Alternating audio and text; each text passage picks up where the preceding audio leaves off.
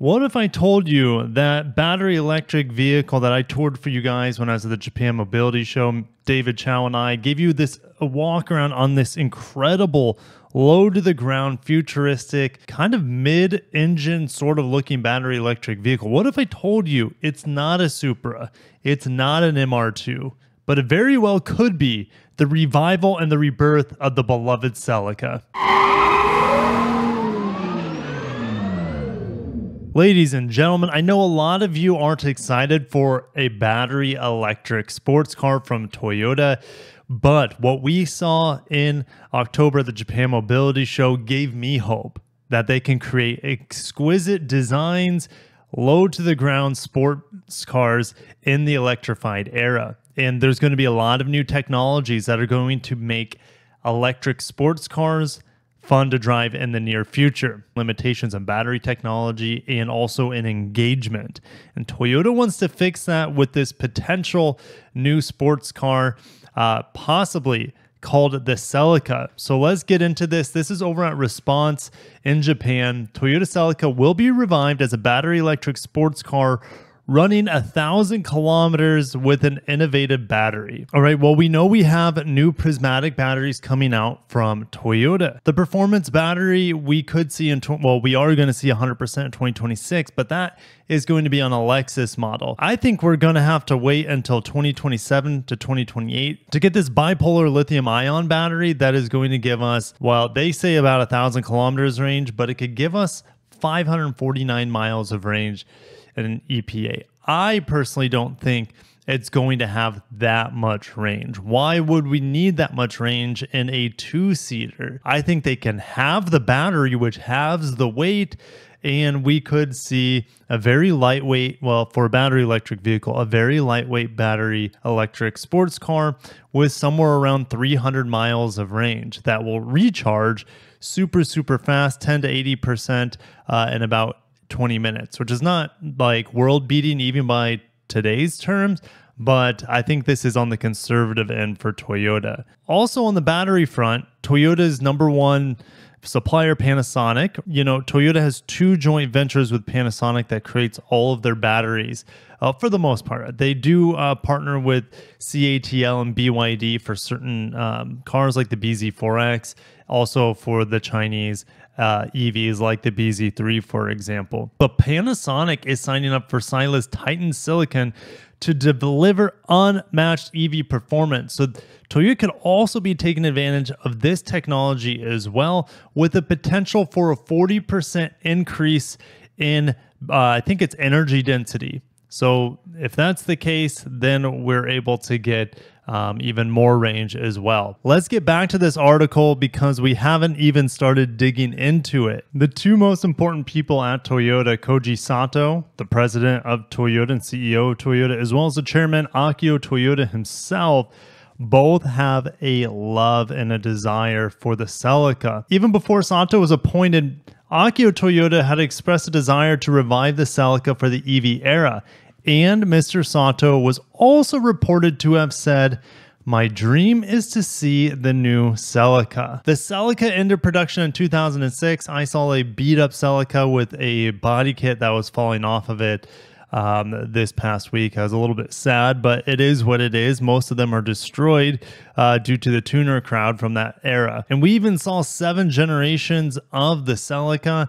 I only remember maybe 3 or 4 growing up. But it started way back in 1970. I wasn't born until about, well, the late 80s to give you an idea. So that's when I guess the 4th generation was out. So that's why I only remember just 3 or 4 generations of the Celica. But this would be an all new 8th generation, kind of like Honda is reviving the Prelude. They're going hybrid. Toyota's skipping that potentially and giving us a full-on battery electric vehicle. It comes as no surprise that this is the same gigacasting platform that the new LFZC will use. Hopefully Lexus doesn't use that nomenclature for that car. For this new platform, there are 3 parts that are gigacasted. You'll have the front and the rear, which will essentially be identical to the LFZC. And then underneath, is going to be flexible. They can create different gigacast for the battery. However, this is news that we're just getting right now. The batteries are coming in 2 sizes for this next gen platform. So you're going to have 2 battery packs for simplicity and cost reduction. So you're going to have a really big one, more than likely for mid to large size crossovers, maybe even pickup trucks. Electric pickup truck that I showed you in Japan, I really hope that becomes a reality at the end of this decade. But they're saying this battery pack is only 100 millimeters high. I don't know if I took a picture of it when I was at the Japan mobility show. If I did, I'll put it on the screen for you guys. It's only about this thick, the new battery. And since it is so short, that battery pack, you can sit lower in the vehicle. The battery's weight is lower as well, so you have a lower center of gravity, so these vehicles will handle better. Currently, what we see on the market with most EV manufacturers, the cars just, you sit up higher. Let's take like the Genesis G80 electric, one of my favorite electric cars. It's a sedan, right? I sit up really high in that vehicle because I'm sitting on top of the battery packs compared to the gasoline models, where there's nothing underneath of me other than the floor of the vehicle. Now we're able to essentially get as low, if not lower than current gas models with this new low height battery pack. Now they're saying the coefficient of drag will be 0.2. That's awfully slippery. I think that's what Toyota and Lexus is estimating as well with the LFZC. This is what is surprising to me. A maximum output of only 300 horsepower at the most is what they're saying, 250 PS to 300 horsepower. That is really hard for me to believe. What I would like to see is rear wheel drive, but 2 motors for true torque vectoring in the rear. I just don't know what to say about this. Again, this is all, take everything what you're hearing with a grain of salt today, but I think Toyota is committed to whatever this vehicle is going to be called. But the power output, only 250 to 300 horsepower. I guess with that small of an electric motor, that being so miniaturized, you could see insane amount of range on it. But I don't know, is Toyota going to really put in a large range battery pack? I guess here's the thing.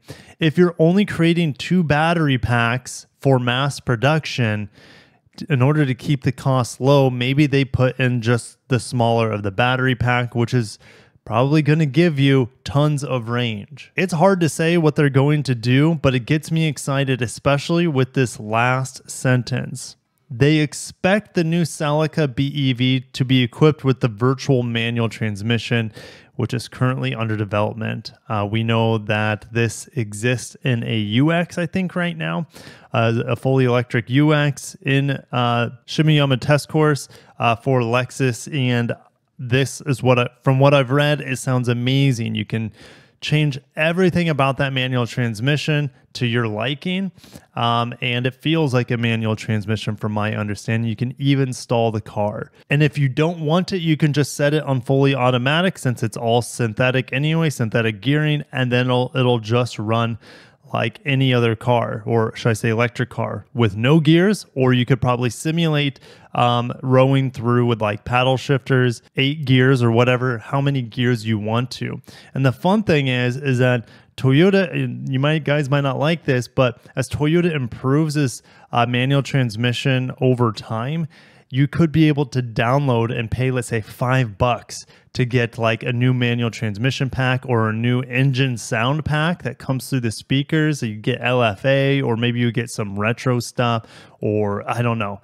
The sky's the limit with customization with battery electric vehicles and over-the-air software updates. So I am now more excited potentially than I was when I was walking around this vehicle in Japan. Now, this is their render, which they're just making their own splash on it. The Toyota version of this looks a little bit better, a little bit cleaner, but the only changes they made was really with the front end here. So I just wanted to update you guys. What would you like to see from a fully electric sports car from Toyota? How much power would you need to have?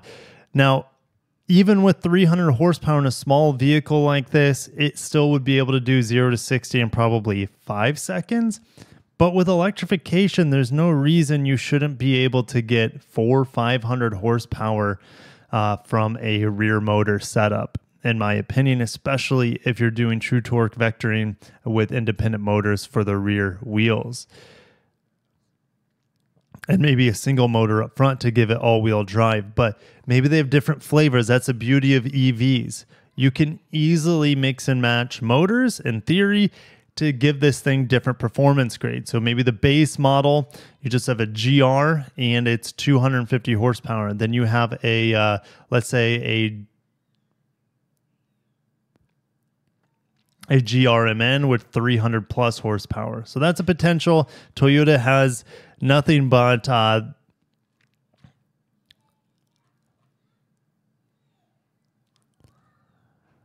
with electrification, it's going to be easy to give us different flavors of power output. So you could have a base model, let's say it's GR, and then but with electrification, it's so easy to give us different increments of power. You could just put in different electric motors in theory, and have a GR model that has 300 horsepower or a GRMN model that gives us all-wheel drive and 400 horsepower, something like that. So the sky's the limit. Toyota can do anything they want with this in the era of electrification. It makes it really easy to come up with performance enhancements, I think, in the electrified era. But I'm going to end it there. Thank you guys for watching. I'll see you in the comments below. If you're excited for sports cars in the electrified era, smash the like button. Whether we have a choice over or not, at least Toyota is committed to providing fun cars that have electrified powertrains. So I'm excited for that, even though I would always prefer. But I'll catch you guys in the next one. Have a great day. Take care of yourselves and peace out.